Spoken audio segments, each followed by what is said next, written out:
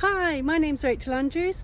Welcome to Everyday Athlete. On this week's video, I thought I'd take a look at what swimmers need to know about rivers. I'm going to talk about lowland rivers, but not about upland rivers where there's a lot of white water, because that's not what I've got locally, and with the current situation, it's not somewhere I can drive to either. So I'm swimming in Hampshire and I'll be in the River Itchen, and I'm going to talk you through that. It's a really good idea to walk alongside the stretch you're planning on swimming on, just to get a feel for if there are any changes since the last time you went, looking at the rate of flow and whether it's still within the banks. I wouldn't get into a river that had burst its banks. There's too many extra obstacles. I'm also taking a look to see what hazards are there and having a chat to any fishermen that I'm going to have to swim past, just to kind of minimise the opportunity for any conflict once I'm in the water. The first thing I'm going to do before I start my walk up to check out the swim is take a look at the get out and see if it's easy to get out and whether I'm going to face any problems there.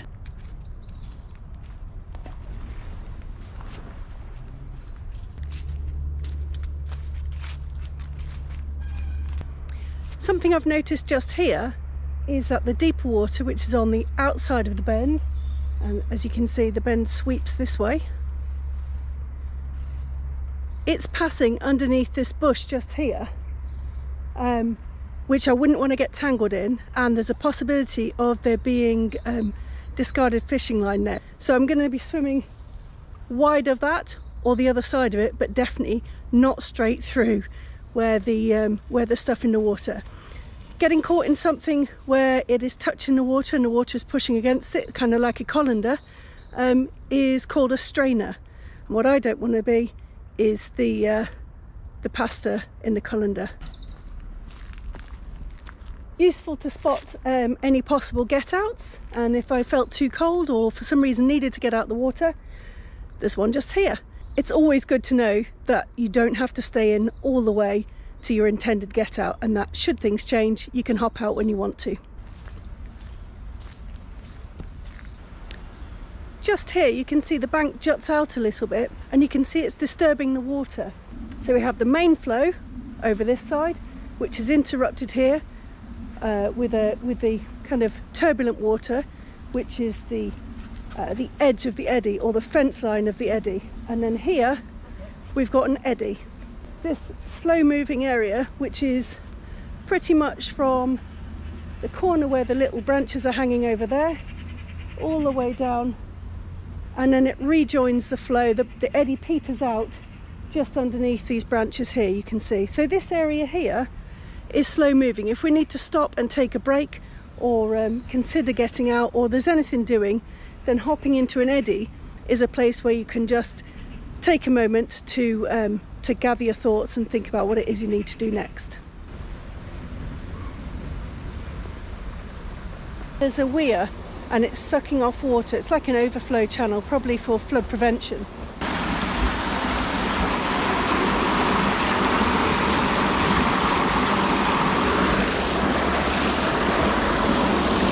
You can see the water is getting sucked in around the poles and really flowing in there from just across here. So that's definitely an area I want to stay clear of. I need to stay in the water that's heading across that way.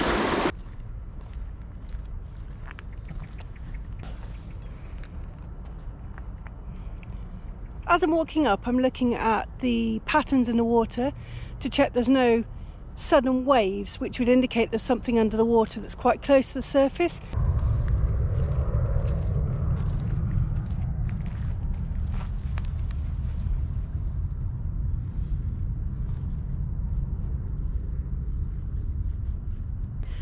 Well, that's interesting. I always like to look out for a bit of wildlife on my way, and it looks like we've got a little track here that, if I'm not mistaken, I would expect that something like otters are using to get in and out of the water.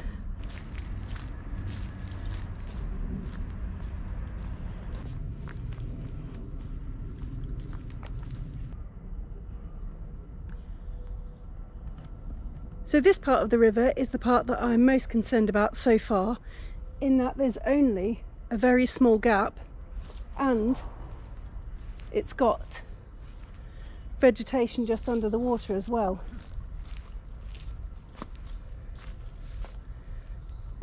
just about there. You might be able to see it. So I'm going to need to swim in very close to this bank, almost under the bough of this tree, to make sure that I get a clear run through without touching it. So it looks like we've got another possible get out here if we get in and it's too cold or whatever, but just being mindful that further along in the water there are some spiky bits that I definitely don't want to get on. So if I'm going to use this get out, it needs to be at the very start of the eddy, just up here.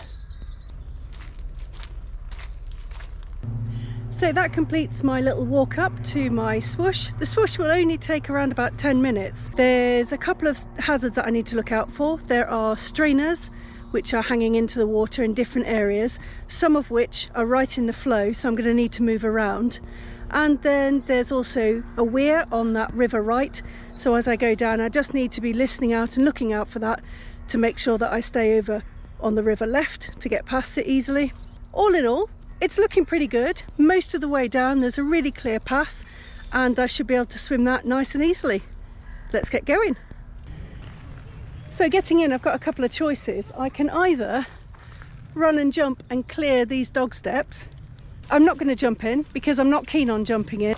By walking in, I can control the speed at which I get in, and I can just acclimatise gradually getting in. Whew. Wow-wee!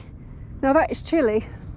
A river is likely to be a degree or so cooler than the sea, and it's much more prone to being cooler when you've had rain because of the runoff from the land. Something that's really useful to be able to do is to cross out of an area that you're not happy to be in into an area that you're better off in. So I'm going to demonstrate that here by doing what's called a ferry glide. Ducks will just point across at someone who stood on the bank with bread, and they will just swim straight at them and end up way downstream. Now what we want to be like is more like swans. So swans set their body across the river and then paddle, maybe looking over to where they want to end up, but their body is certainly set off further upstream and diagonal so that they can use the flow to push them over rather than fighting the flow. It's all about using the flow to your advantage. Let's give it a go. So I'm going to try and swim from this eddy across the main flow over to the eddy on the far side without losing too much ground. This time I'm going to do it pointing upstream because I just want to cross, as opposed to trying to miss something that's downstream of me. So I'm going to breaststroke it across. I'm going to point my body diagonally across the river and hopefully speed across there. Let's see how we go.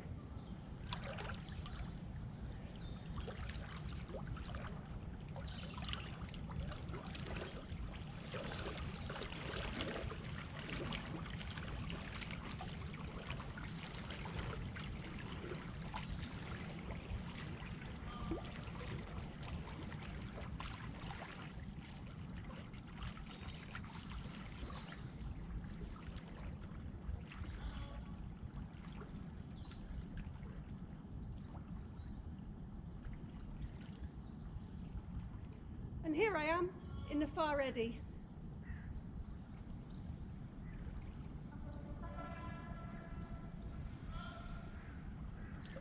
This time I'm going to go feet first.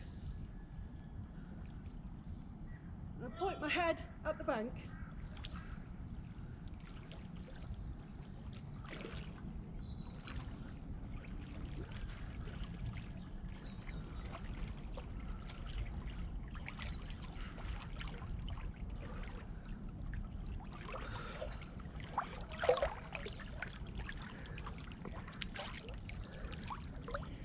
By going feet first, with your head pointing towards the bank that you want to swim towards and kind of side stroking, you can manoeuvre across the river and avoid something that's downstream, hopefully. And we're off. Just pulling out into the flow.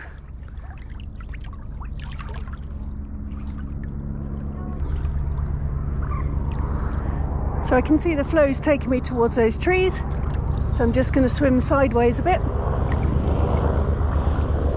and easily miss. Once I'm clear of the trees, I come back out into the flow.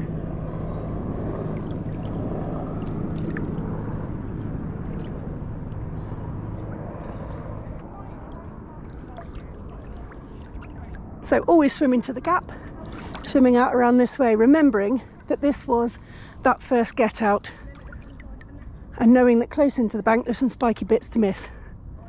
So I'm just going to go far enough out to miss this tree.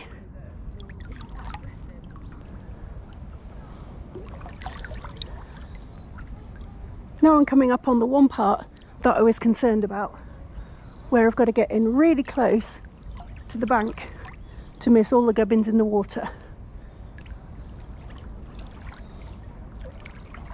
I'm kind of in an eddy at the moment, but that's okay with me. I would rather swim it and control what's going on than whoosh over anything that's in the water. So just going through the pinch point now. There's my bit of debris. And now, get back out into the flow and speed up. The flow you can see on all those bubbles.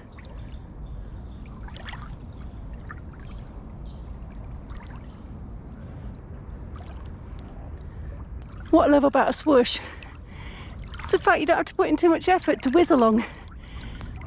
Whee!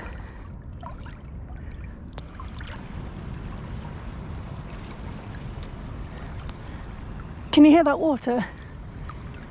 And see the bridge? That's the bridge I was stood on when I was looking down at the weir.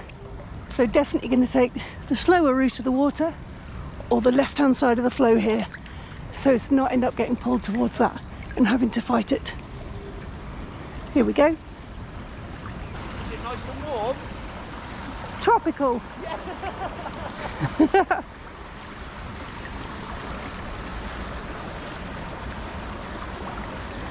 So I'm well clear now and get back out into the flow and really give it some.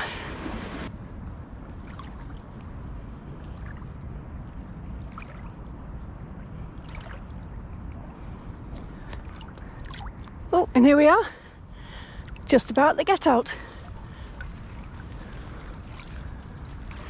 Well, I've really enjoyed that little swim there. It's taken about 12 minutes and I hope you've enjoyed joining me too. So there should be a couple of bits and bobs in there to think about if you are considering a swim in a river for the first time. I hope you've enjoyed this week's video and it's given you a little bit of an insight into how I would scout a river before I swim in it.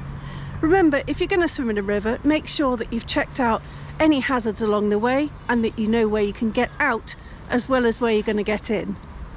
If you did enjoy it, please give it a like, drop me a comment. I always respond to the comments on my YouTube channel. And while you're at it, please consider subscribing. I've got over 100 videos about outdoor swimming on my channel. Just click on my face, ding the little bell, and you'll know when the next one's out. And I'll see you next Tuesday. Bye!